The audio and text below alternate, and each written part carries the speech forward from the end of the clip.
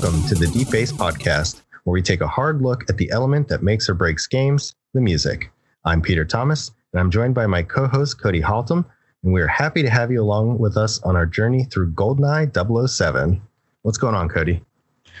It's late. This is late. This is the latest we've ever recorded an episode, and I am tired. Yeah. Unfortunately, our schedules couldn't make it happen until now, and it got a little wonky. So, yeah, this is a late one for sure. Aside from tired, everything else is good. Yeah. I'm doing great, man. How are you? I am good. It's been a busy weekend. I celebrated my son's first birthday, and even for that being a birthday that we didn't have anybody over or anything like that. He doesn't have any friends or anything. It was just cake and ice cream, and then we video chatted with some family who wanted to wish him a happy birthday, that kind of thing. I still felt like I went and I ran a marathon, because when it was done, I was dead exhausted. Oh, being social. It sucks. I know. I think it is. I think it was just I lifed too much that day, and I ended up exhausting myself. Yeah, and it's hard for too. A good reason. Because, I saw the pictures. He had a blast, and that's what matters. He did. I've got many cake face pictures and ice cream smeared all over his high chair and things like that. So, I can't complain. It was I spent most of the day crying anyways. So, that was also part of the draining piece. It's hard to believe that he's already won. I feel like it was just yesterday. I was like, oh, I got a son. Yeah, it really was kind of like that. It was a weird point in time, because all of a sudden I got a picture and there's a kid, and I was just like, oh, well, finally that happened. And then there goes my friend. Fatherhood has taken him away. R.I.P. Yeah, things got real busy. Anywho, we are here to discuss Goldeneye, which I'm excited about. I think I told you it was either the last episode we were talking about it, and I said there was a method to my madness. So episode 7, it just came to me, and I'm like, you know what? Episode 7 has to be reserved for Goldeneye. The numbers 007, I don't think I can think of anything else but Goldeneye and maybe Punch-Out when I see them. So it seemed fitting. Oh, yeah, definitely. Now, you and I, we've talked games to death, not just on Deep Bass, but, in our personal lives. So I know kind of your taste and that kind of stuff. Where do you come down on the 007 film franchise? Is that something that you're into? I wasn't for the longest time, and I definitely will talk a lot more about it in my history, but I wasn't for a while, and I believe it was this game that kind of jump started me into going back and watching all the films. But I have watched most, if not all of them at this point, except for maybe a couple of the new ones. You know my taste. I'm not a shooter guy by any stretch of the imagination. So to know that I'm talking about this and have quite a history with it, it's different for sure. Yeah, and that's why when we were talking last episode, about this one, and I said kind of under my breath, but I meant it. I was like, well, I think it's weird, because it is a weird pull to be a game that both of us have actually played and had a connection with. But honestly, looking back at it, the time frame, the ages that we were, it's not surprising at all. Right. Yeah, definitely not. Speaking of time frame, I'm going to go ahead and jump into the history here. So Goldeneye 007 is a 1997 first-person shooter developed by Rare, our beloved Rare, and published by Nintendo for the N64. Based on the 1995 James Bond film Goldeneye, it features a single-player campaign in which the player assumes the role of British Secret Intelligence Service agent James Bond as he fights to prevent the criminal syndicate from using a satellite weapon against London to cause a global financial meltdown. This game included a split-screen multiplayer mode, which is pretty much, I think, what it's really known for, in which up to 4 players can compete in different types of deathmatch games. It receives critical acclaim, with more than 8 million copies being sold, making it the 3rd best-selling Nintendo 64 game of all time. I know that sounds strange because the N64 was it was in a weird spot. Most consoles at this point in time were moving to disc-based mediums, and Nintendo was like, yeah, we're not quite there yet. We're still going to produce cartridges. So carts back then were still much more expensive than CD based games. So they typically were a lot more pricey on the shelves. But to see that this was the third best selling game was kind of incredible. I did look up the list of games to see what numbers 1 and 2 were, just out of morbid curiosity. The first one was a pack-in with Super Mario 64, so that makes sense that it was on top of the list. And then the second one was also a pack-in a little later in the life of the N64, and it was Mario Kart 64. So I believe GoldenEye was a pack-in for a little bit, but I don't think it was quite as heavily pushed out as, say, Mario 64 was. No, I would think that would be kind of like one of those Toys R Us exclusive type thing where it was vendor specific, if it was at all.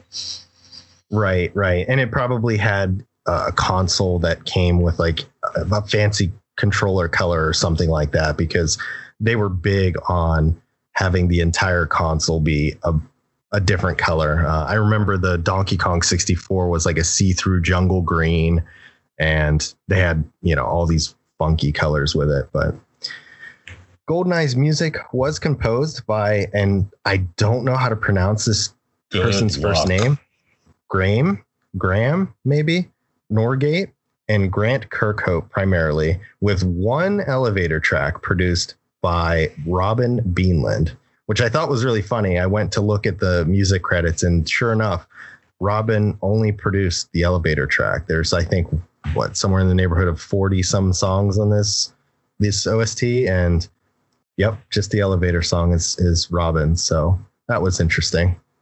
Yeah, for sure. So let's talk a little bit about our histories behind GoldenEye. So tell me a little bit about when you were introduced. Were you always a shooter guy, and was this like a must buy for you, or was it kind of like an off the cuff purchase, or friends had it or something like that? Tell me a little bit about it. I was not always a shooter guy. This is back when I sucked at shooters.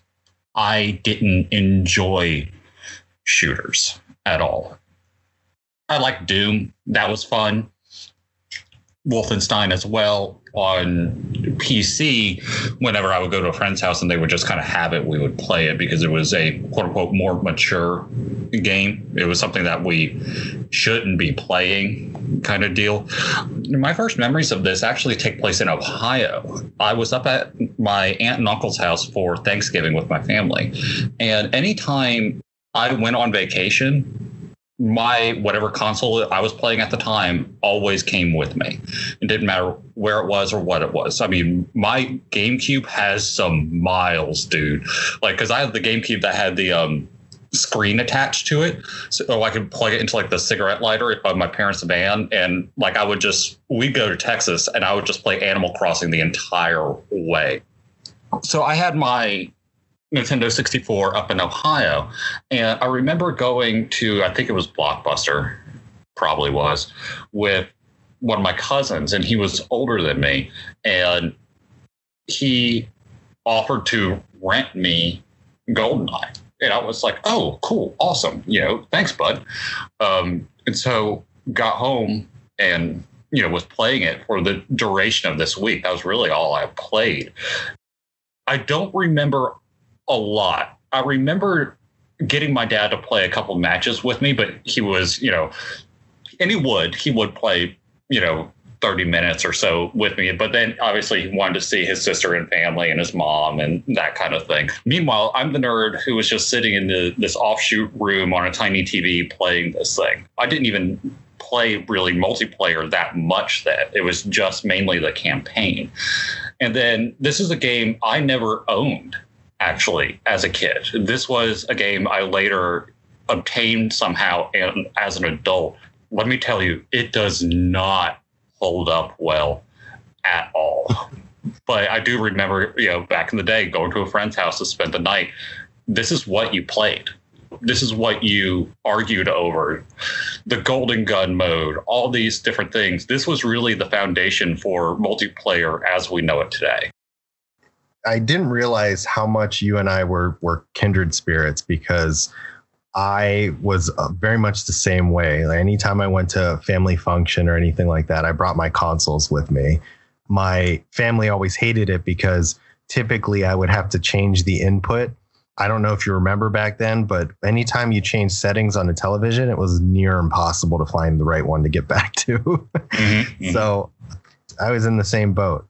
I would do that a lot. But for me, it was a little bit different as far as how I played this game. So my parents were incredibly strict with me growing up.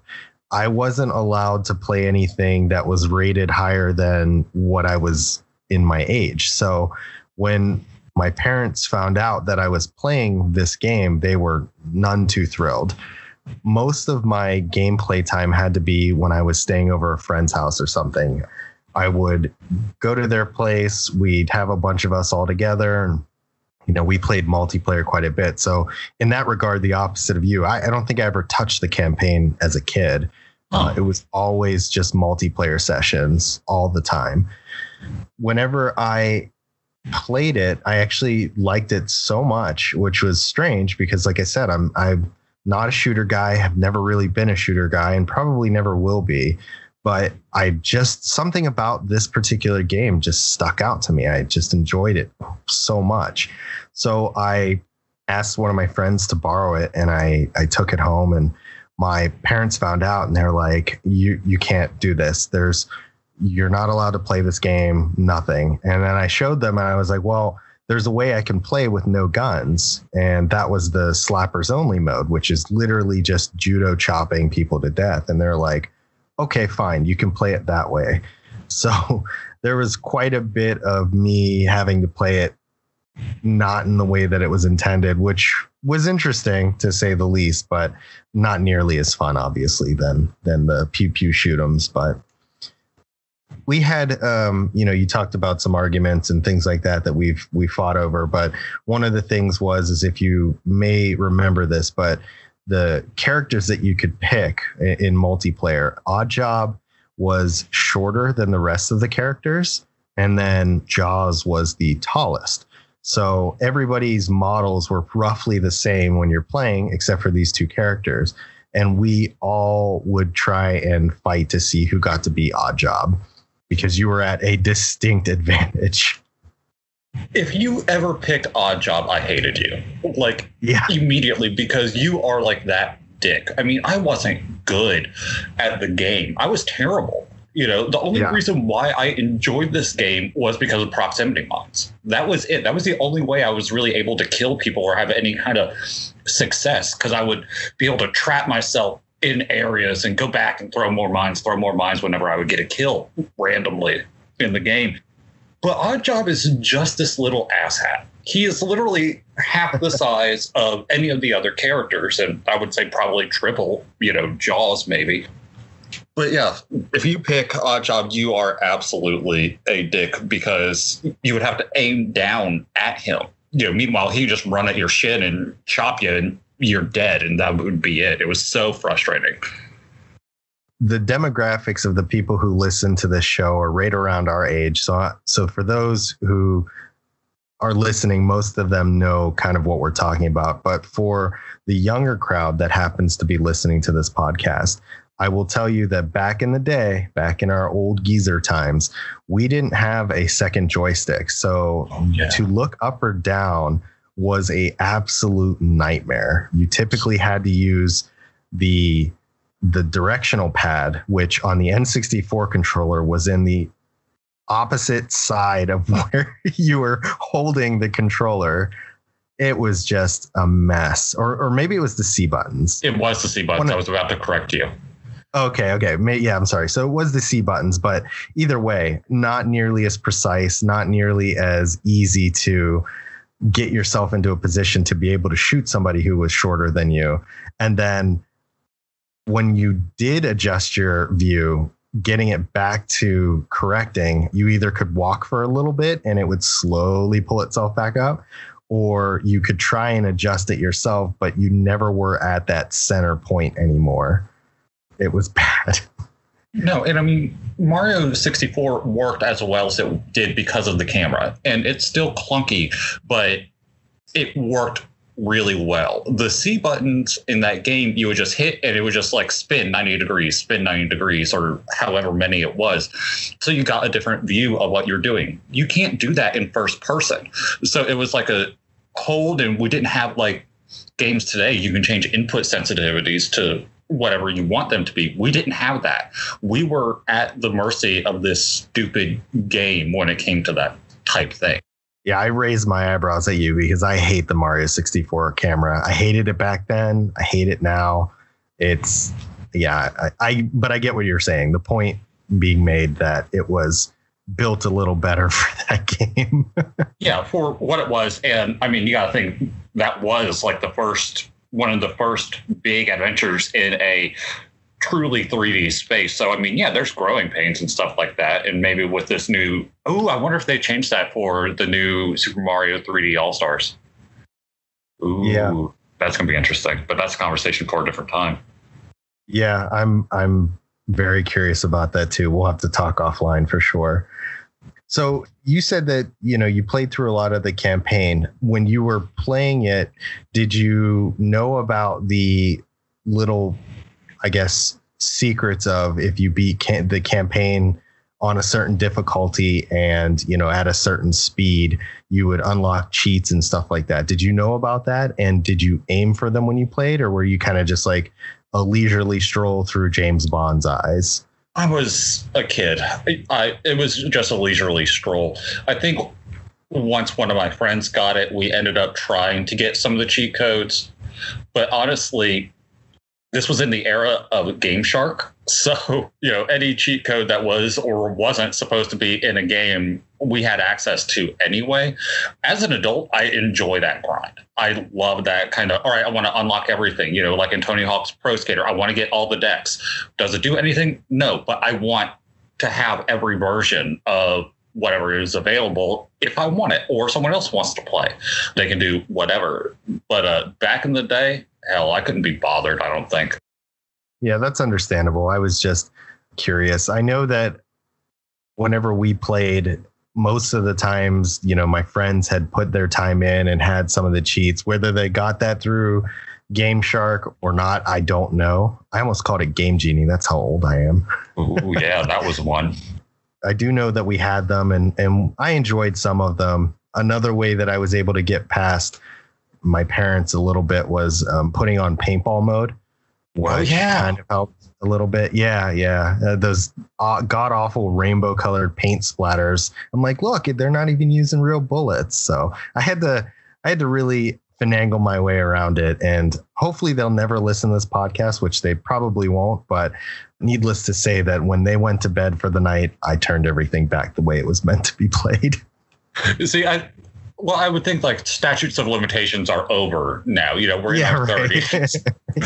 Yeah, they can't punish me for it anymore. But cool. Well, let's go ahead and jump into our game list here. I'm going to go ahead and let you start. I will preface and let you know that as much as I enjoyed the game, I don't think I enjoyed the soundtrack nearly as much.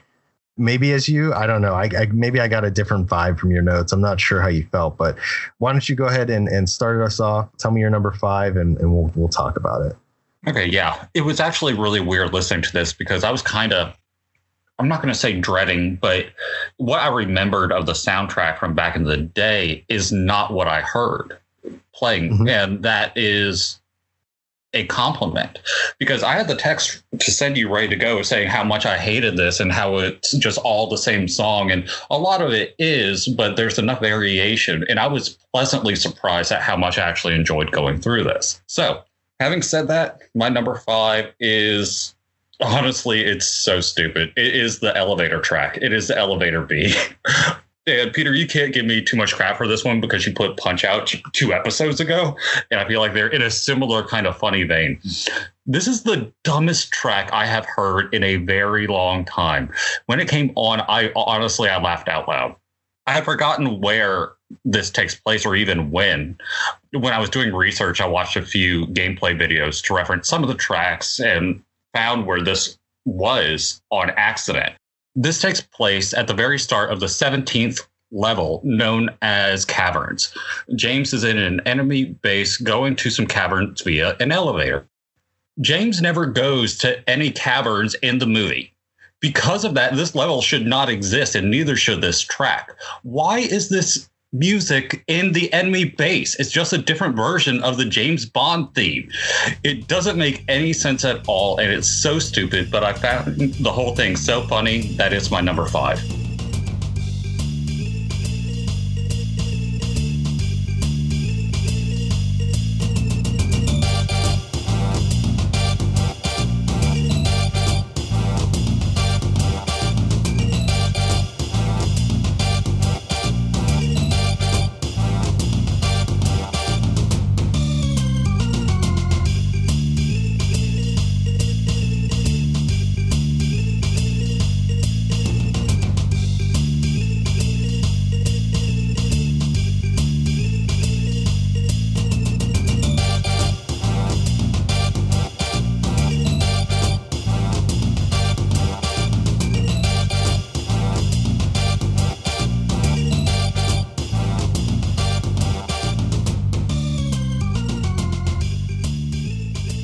I am almost insulted that you put this on here because you thought it was the equivalent of Punch Ouch from Persona. Okay. Fair, but I stand by it. I would never wrong you for your opinion at all, ever. But it's just like one of those things where I listen to this track and, you know, it's pretty short and very repetitive, as it should be, being an elevator song. But I was like, I don't really have a lot to contribute as far as the discussion goes. I didn't like it. It does fit what it's supposed to be. It really does nothing for me as a song. The thing that was interesting is that I actually, while I was doing my notes for this, I was reading up about Goldeneye because I wanted to know about the remake that they had done on the Wii and things like that, and just getting some overall history behind this game franchise. The thing that they talked about was that they did try and stay true to the movie for the most part, especially during like very key moments. But they did say that they wanted to add a little more to make it more of a game for people to play. They wanted people to keep coming back and wanting to keep playing and things like that. So there were quite a few areas that didn't exist in the film that did end up making it onto the game. And I never really thought that anything was out of place. I remember the caverns actually quite well. I do remember this elevator part pretty well as well. But it was just one of those things. I was like, man, he put this on his list and I'm really surprised. I thought at first you might have thrown it on there just because that person, Robin, put all their time and effort into this one song and ended up being mediocre at best. But I joked, and at the end of my notes, I put, at least my Punch Ouch song had a little substance. It does. And I won't take anything away from it, but this is just, it doesn't make sense. You know, the more I thought about the story of it, how the level wasn't in the movie. And I would think like the Aztec level also is reminiscent of something that's not in the movie as well. But there's just something about the story. And the more I thought about it, the more I just started laughing. And that's the only reason why it's even on here, was because it's just ridiculous that this track exists at all. Yeah, definitely is. All right, buddy, what you got? My number 5 is The Dam. I adore this track. I played Goldeneye long before I actually watched the film. So a lot of the locations and scenes and things like that were very new to me. I didn't know any of the references. I didn't know how much they tied from the movies to the games and vice versa. And I didn't know the music was going to sound as good as it was going to sound. The Dam is the very first stage, and it opens up with one of the best sounding tracks, in my opinion, in the game. It's only 5 on my list due to preference. And by that, I mean my own personal music preference, not necessarily talent or complexity. But it's just one of those things that it opens up really strong. And I agree with what you said about how it does use kind of the same theme and kind of redoes it over and over again. But having been a Final Fantasy fan for a long time, I'm used to that kind of thing. They usually take whatever the theme song is for a Final Fantasy game. They'll take that song and kind of like remix it a few ways throughout the soundtrack. Notably 9 and 10 do it quite a bit.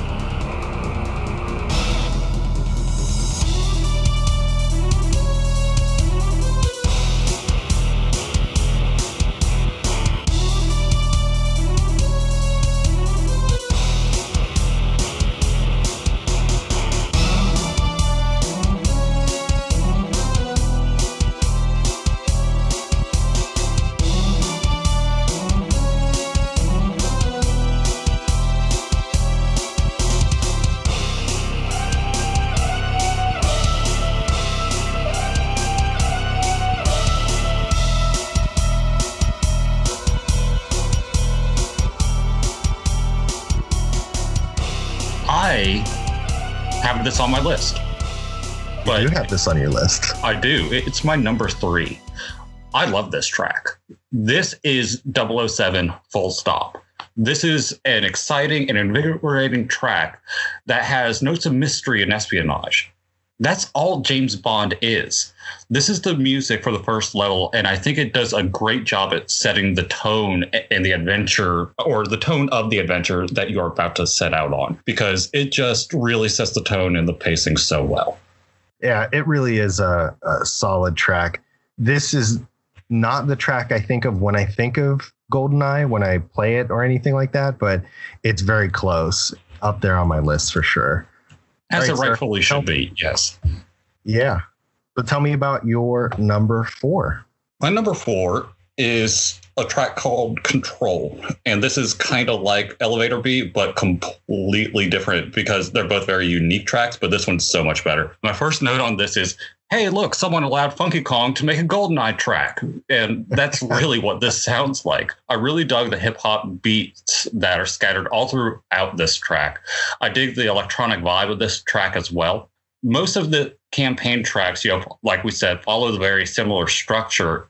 So I felt like I had heard, quote unquote, this track a few times earlier, but it's really these elements that made it stand out as a much better track than a lot of the others. It's not super great by any means, but I appreciated what it was trying to do and definitely put a unique twist on a classic theme.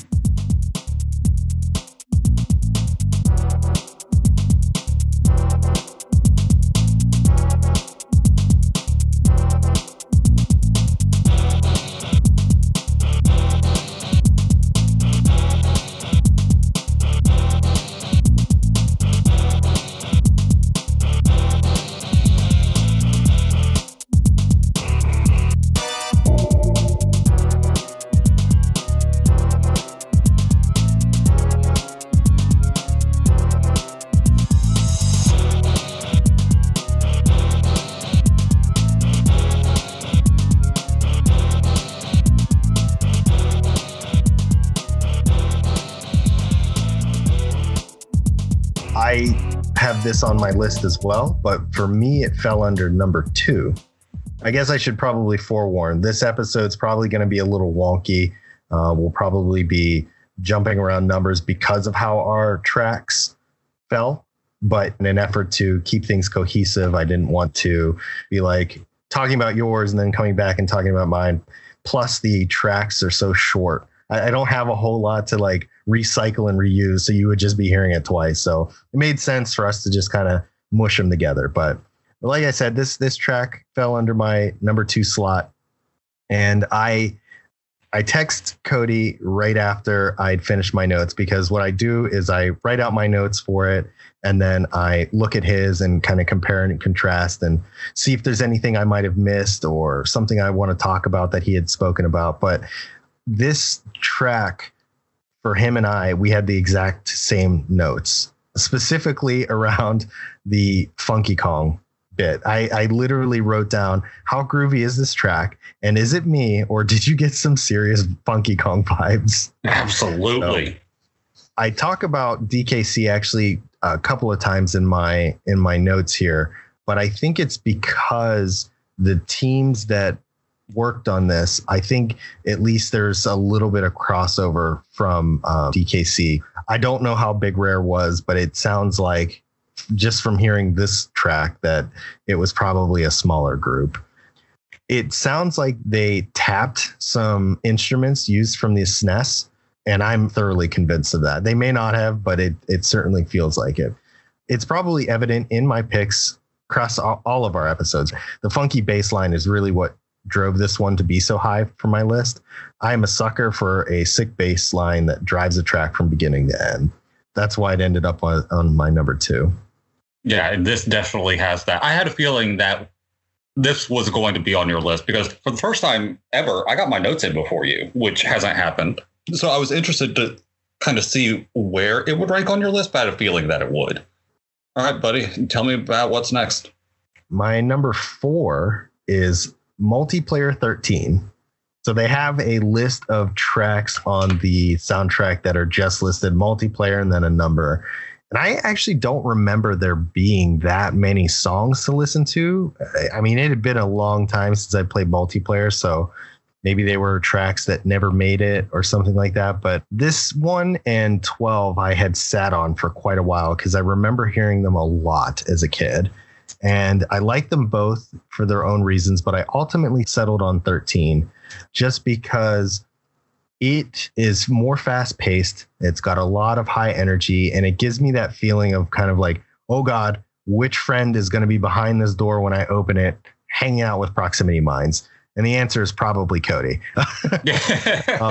But there's nothing that has felt more depressing in my life than missing a proximity mine. Because, you know, when they're set, you could shoot them and disable them and get through a door if you needed to. But nothing more depressing than missing one as you're trying to go through a door, running through it, and just watching your health bar deteriorate as that explosion goes off. And you're just like, man, I cannot believe I missed that.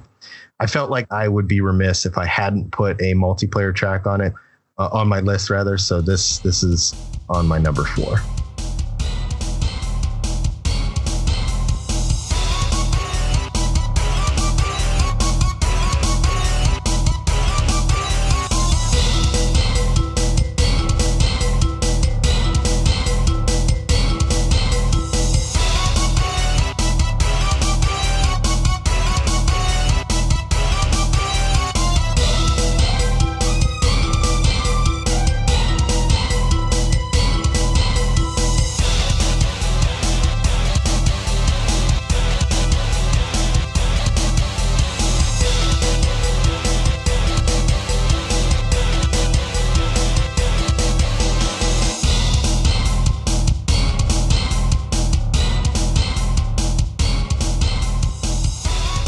Two things. Of all the multiplayer tracks that I remember hearing, this is probably the only one I recognize. But I was doing some thinking as to the reasoning why, and I think I figured it out. Maybe for both of us, for all of these multiplayer tracks, it's kind of like we were talking about some of the later levels in like Donkey Kong or something. We didn't hear as much because we didn't play that long. I think it's something similar to this because you weren't focused on the music. You were focused about yelling with your friends, you know, and that friend interaction. So that might be a reason why a lot of these tracks didn't hit for both of us. Yeah, you're probably right. It was definitely loud when we played, unless it was late night or something and our parents were sleeping. We were always pretty rowdy when we played this. It really spoke volumes for how good the multiplayer was, that you could sit there and be arguing and talking about this game and still walk away and be like, that was great. I can't wait until the next time we do it.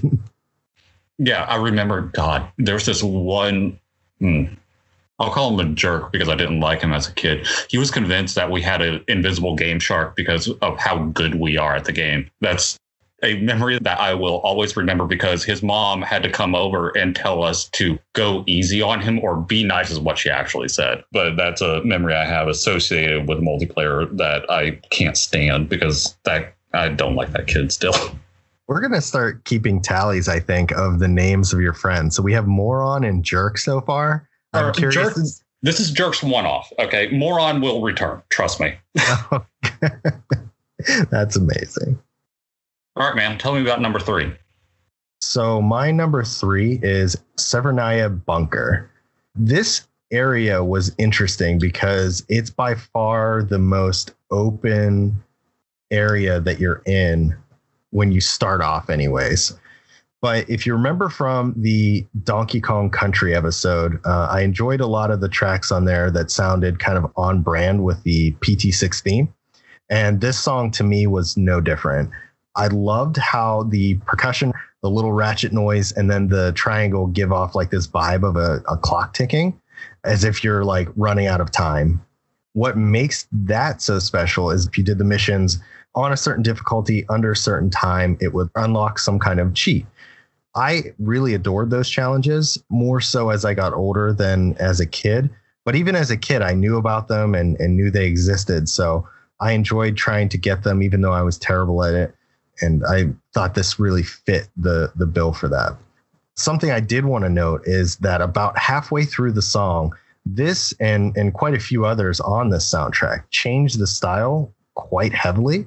And they become even better than they were from the start. So this is one of those ones. It starts off pretty low key and chill. There's really just the percussion piece into it. And then of course the melody, but then it like switches midway through and becomes like adds in the bass and everything sounds pretty heavy the whole way through.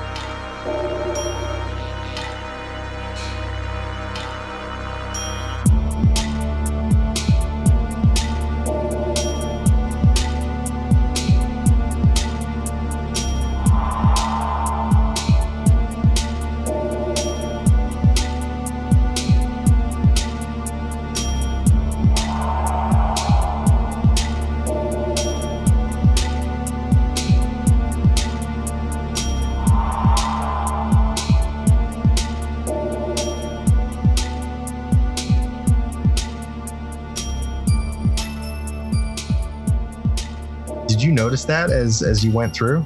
No, but now that you mention it, yeah, like it's easy to see it. Honestly, like looking back, there's two that have the same, what is it, Severna? However, Severnaya. Severnaya, thank you. There are two tracks that start with Severnaya, and I keep getting the two confused between Bunker and I forget what the other one is. So I actually had to go back and re-listen to this. And you're right, there is a change. I just didn't notice it until you pointed it out. Yeah, it's pretty cool to hear. It's one of those things, too, where it's like, I don't know if it's because it's been so long since I played the game, but I don't remember these switches. I just remember the beginning parts really, really heavily. And then as I re-listened through the soundtrack to write up my notes for this episode, it was like, wow, that was pretty cool. I really enjoyed that. And it's now even more solidly in whatever place that it ended up being. It was pretty cool. Yeah, honestly, I don't even remember the level that well. Do you?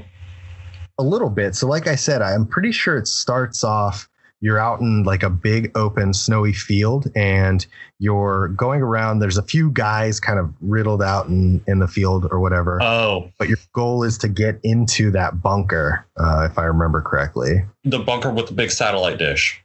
Yeah. Got it. Okay. Now I know this track really well. Okay, because that was like level, God, it was one of the earlier levels, I think.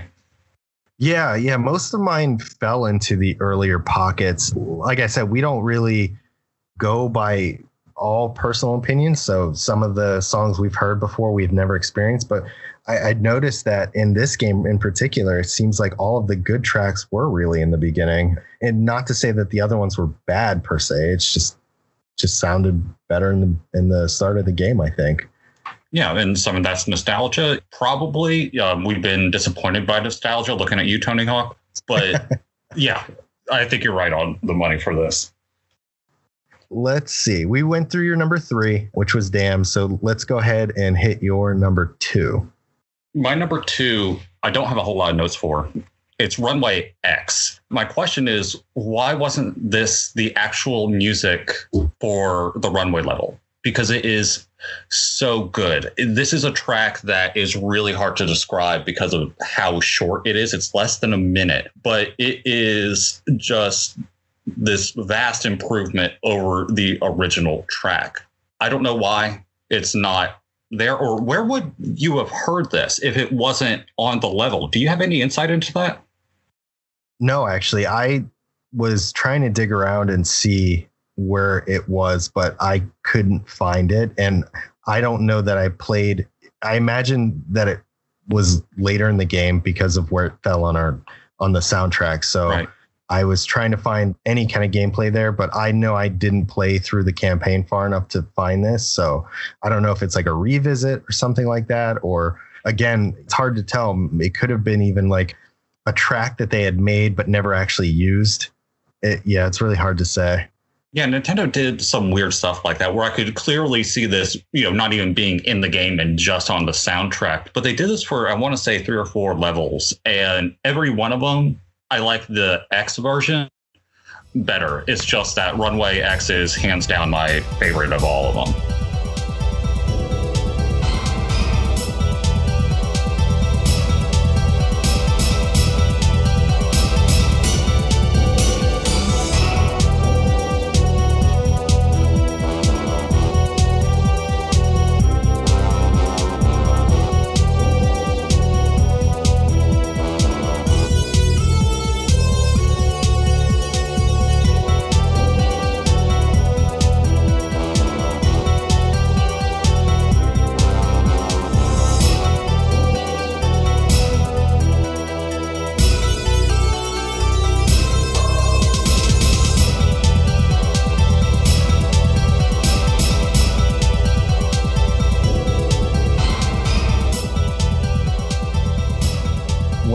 Listen to this track, I can't say that I liked it any more or less than Runway. Really? Yeah, it didn't really. So I mean, I don't care for either song regardless, but it just didn't do anything more for me that would have made it stand out as being a better version of it.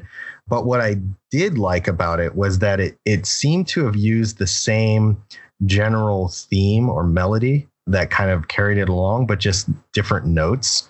So if you stick the two side by side, you can definitely hear how the two kind of sound like one another, but they do play very differently.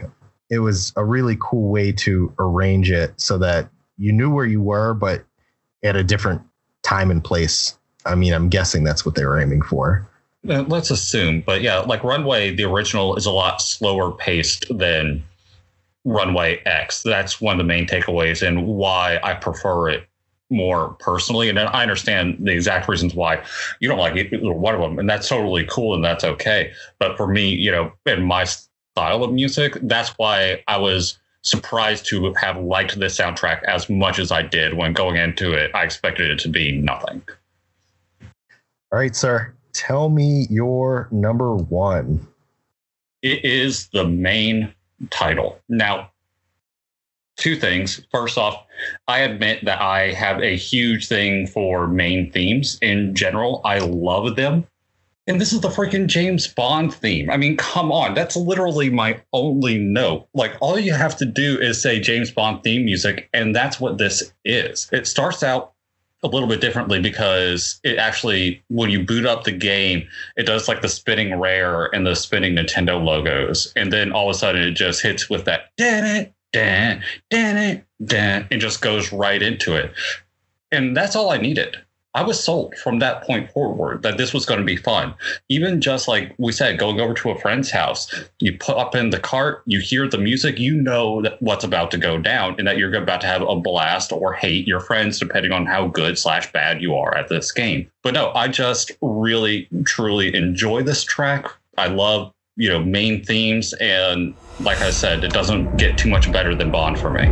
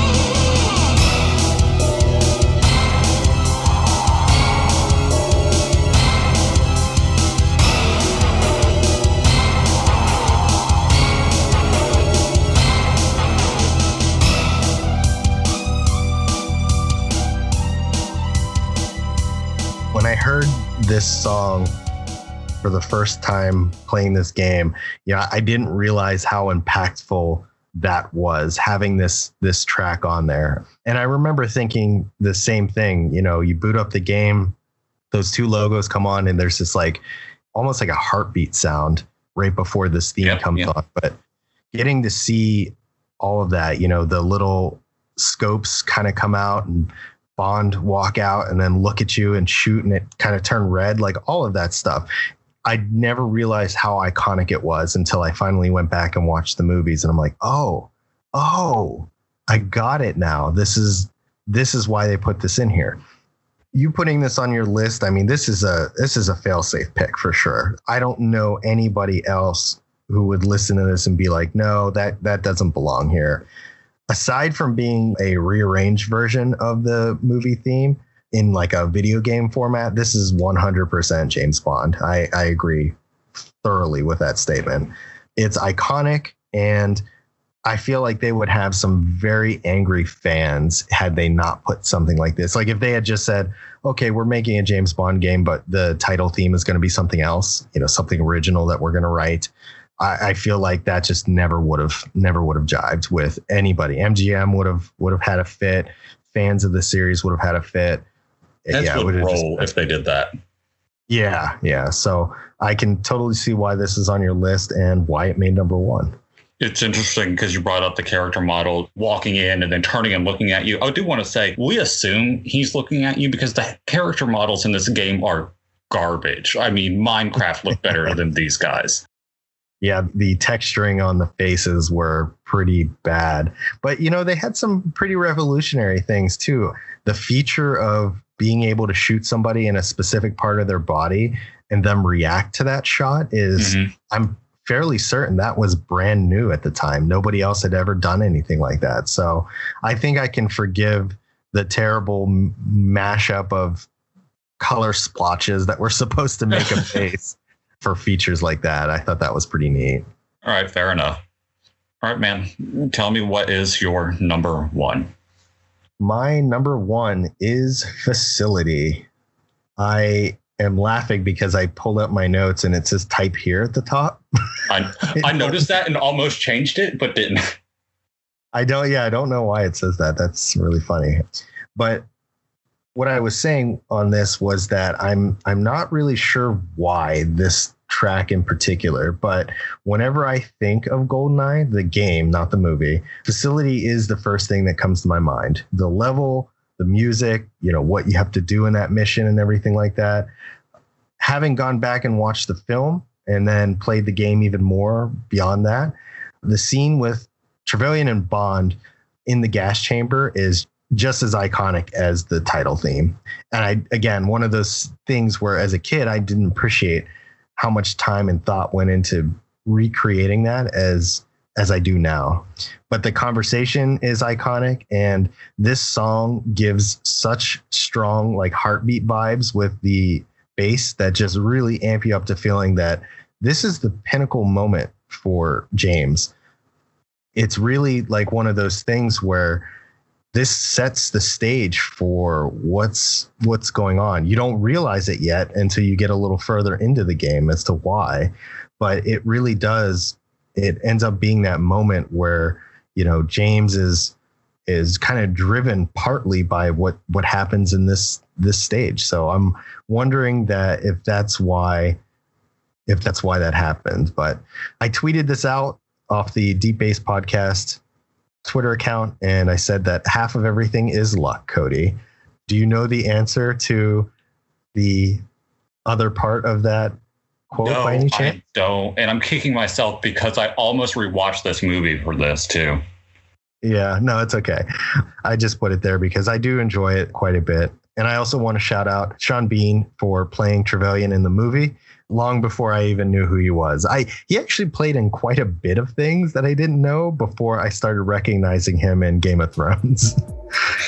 Sorry, Sean, but I know you now.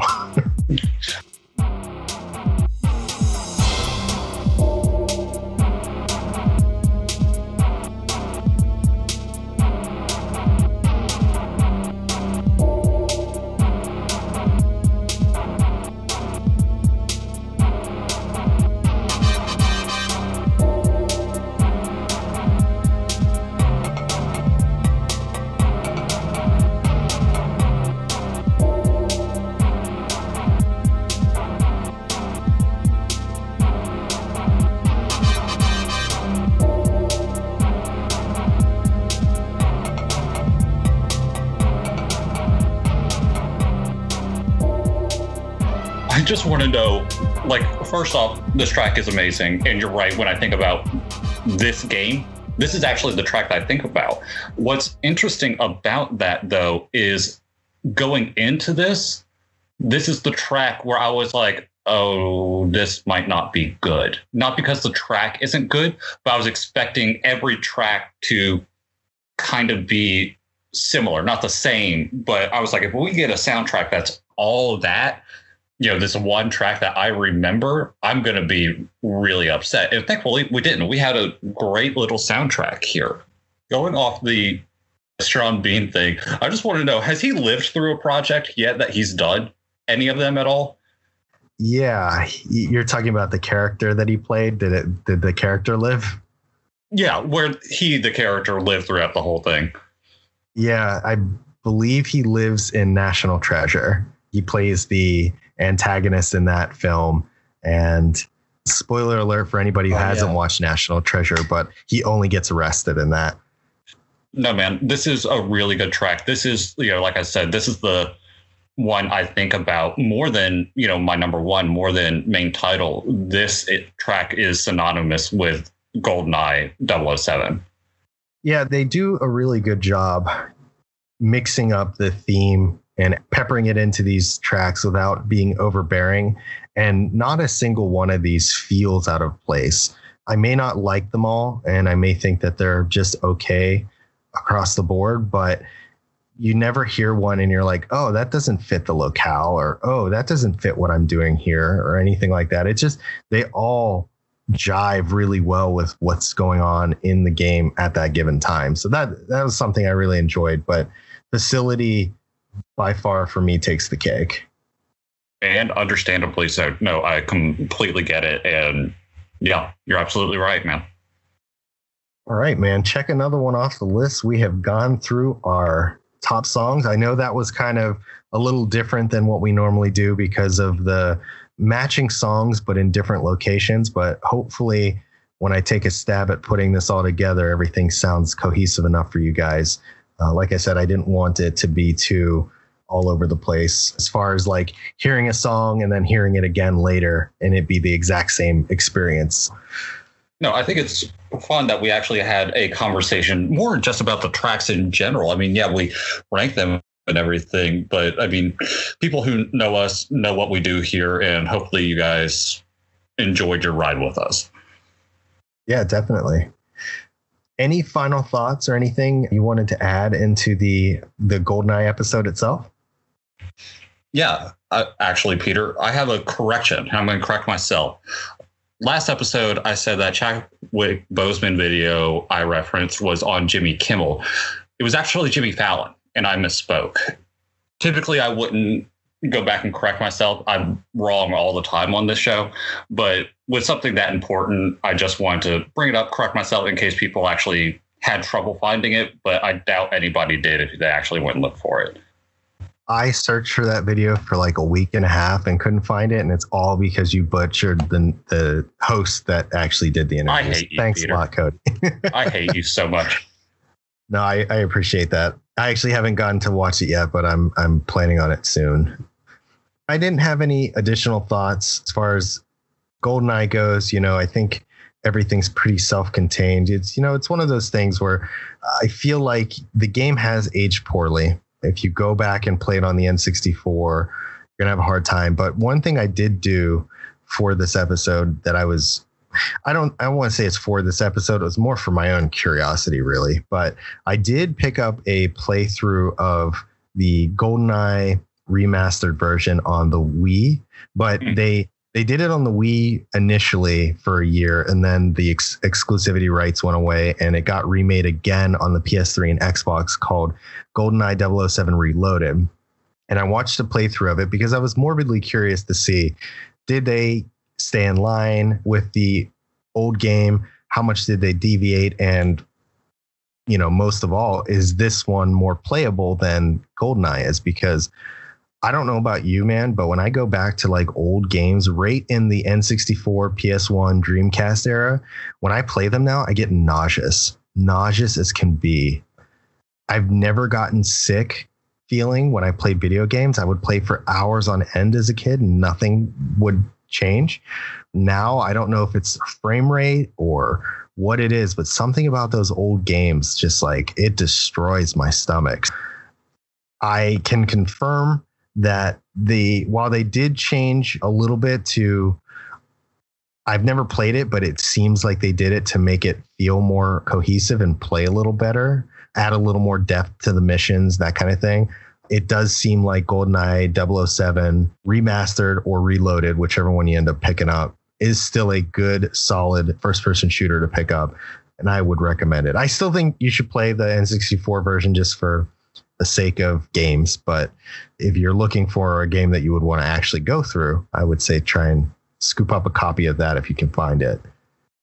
When you say go back and play the original because of games, and I was thinking to myself, go back and try, because if you haven't played that game before, like we said with the C buttons, it is so hard to play. I doubt a lot of people these days would be able to get through 2 levels of that. Like, going back, having not grown up with it the way you and I have. You and I, we could probably get it, but some of the younger generation, I don't know, man. To be fair, though, I don't remember in the campaign where you had to move your aim that much. I feel like that was multiplayer specific. Well, no, it's not so much moving the aim, but also just like navigating using buttons instead of a stick. Oh, yeah. Yeah, hands down. I mean, strafing was on your left C and right C, and even that could have been, there's no sensitivity. Like you said, it's just on or off. That can be pretty tough to handle. Yeah, absolutely.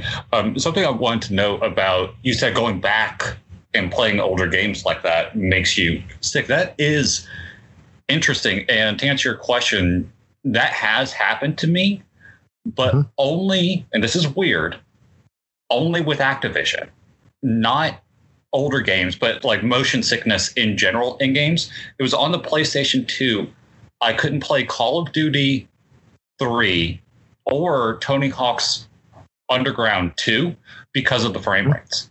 I would just get so sick to my stomach that I couldn't play the game.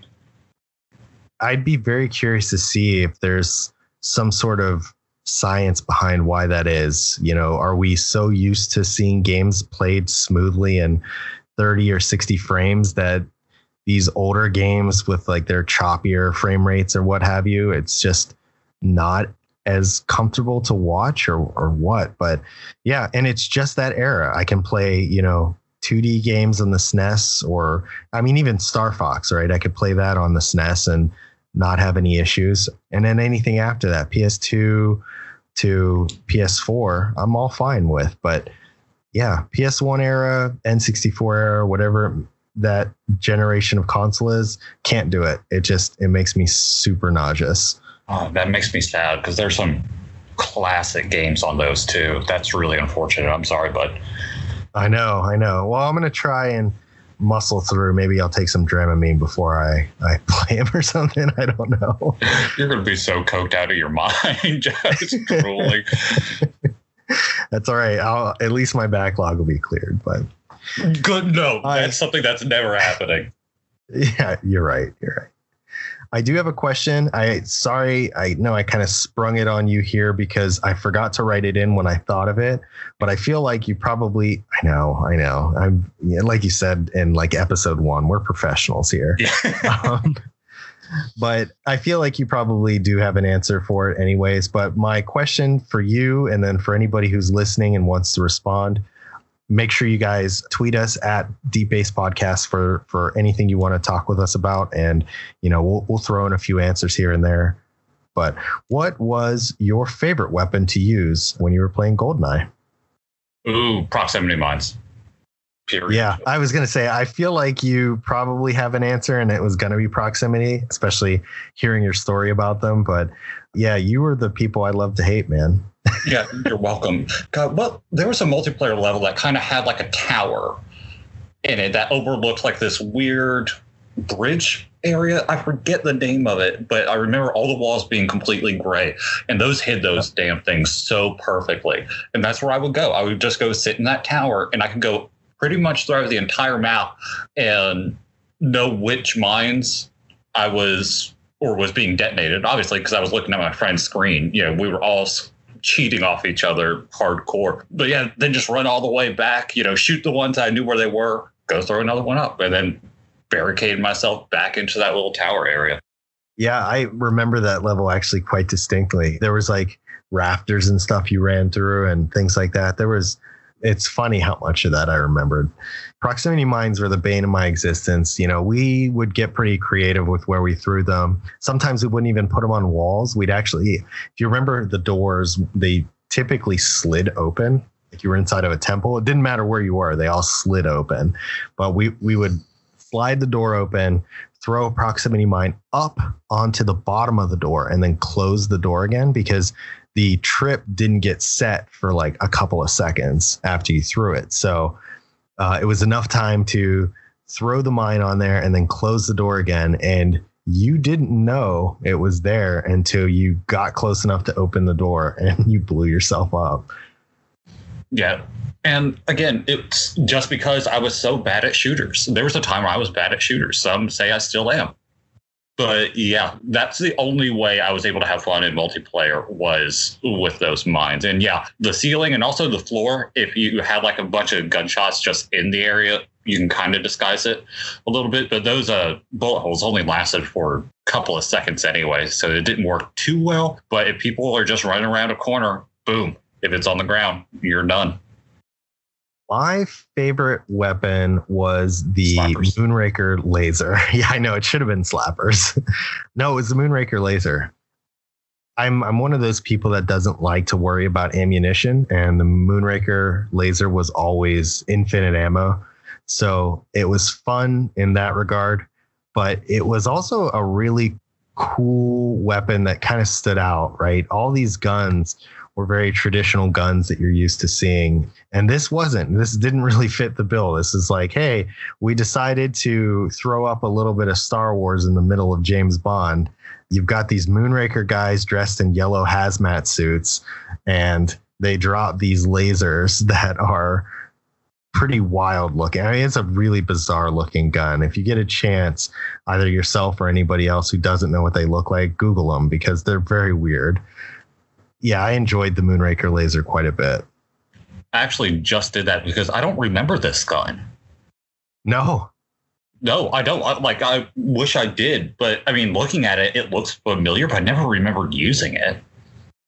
Yeah, so one of the things that they did was they did loop in a little bit from some other Bonds into this game. And Moonraker was one of those games. So We ended up with Moonraker people.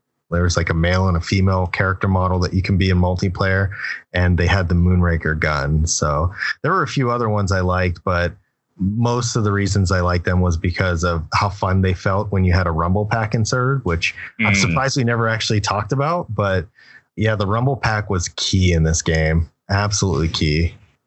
It does add a lot. And it's so weird to think where our controllers are now, where we're talking about haptic feedback, it's like, Jesus, what? Like it all, in a way started back then, the sense of something real, and even if it was as basic as what the Rumble Pak was, it was a starting point. So it's really kind of interesting to honestly be that old and remember it. Nintendo always did some really bizarre stuff, and I feel like they were the innovators for a lot of technology, and the Rumble Pak was really one of those things. The DualShock hadn't been invented yet. It might have been on the cusp because I don't think it took them Sony too long to get it. But for those who've never owned an N64 or really don't know older games, but the Rumble feature was something that was revolutionary at the time. And for the N64, you had to put this giant 2 AA powered packs into the back of your controller, which added a good 2 pounds onto the end of the controller. God, that thing was so heavy. It was, but it was how you got any kind of rumble feedback. And they supported it through a lot of games, but Goldeneye was definitely one of the ones where it felt the best. The rumbling, it's not like they had a whole bunch of motors or anything, so you didn't have like light rumbling or heavy rumbling. It was the same rumble the whole time, but it was how they rumbled it that made it different. So the AK-47, or the Soviet, I think is what they called it in Goldeneye, would shoot, and it was just this long standing, dot, dot, dot, dot, dot. And then there are some that shot faster or slower. Yeah, it was really well implemented. I don't know if I played it with the Rumble Pak that often. I don't think I did, because it was just like another hassle. Good luck getting enough friends and controllers around just to play. So I don't ever think I actually played it with my Rumble Pak yet, believe it or not. Do you have a Rumble Pak now? Oh, I've always had one. I just don't think I had it attached because, you could take it out and put it back in. Yeah. I got it when I got my 64 because my 64, the game I got for it was Star Fox. And that's where you got it, back in the day. That's right. That's right. I had it. Yeah. But I can see myself again, because I didn't own the game and I went on vacation, I can see myself leaving the Rumble Pak at home and then just never being at a friend's house with my Rumble Pak to play it. So it was probably some complication of things, but yeah, I never got around to that. That's odd. Well, I suggest in the near future you change that, because it is a night and day experience. I feel like you definitely feel a little more ingrained in the game playing it with it. Oh, no doubt. Just with the other games that do support the Rumble Pak, they all add something. Whether it's a hidden item in Ocarina of Time or your boosts and your bombs in Star Fox. Nothing about that little heavy freaking thing detracts from any of the games they really paired it with. Well, I think we've about done it with GoldenEye 007. We're going to go ahead and wrap it up here. Cody, as always, thank you so much for sitting alongside of me and going through these, no matter how painful they are. Actually, this one wasn't too bad. No, I really enjoyed my time with this in particular. Yeah. It made me want to go back and play, which I think is really the key here. And I did enjoy it too. So, but I appreciate it as always for your input and insights. Yeah, no problem, man. I can't wait to see you again. Yeah, for sure. Thanks everybody else who's been listening, and everybody who has subscribed, whatever platform you are listening on. I really appreciate it. Thanks to everybody for really just supporting us through this. It's been quite fun. We will see you next time for episode 8. Thanks for listening. Bye.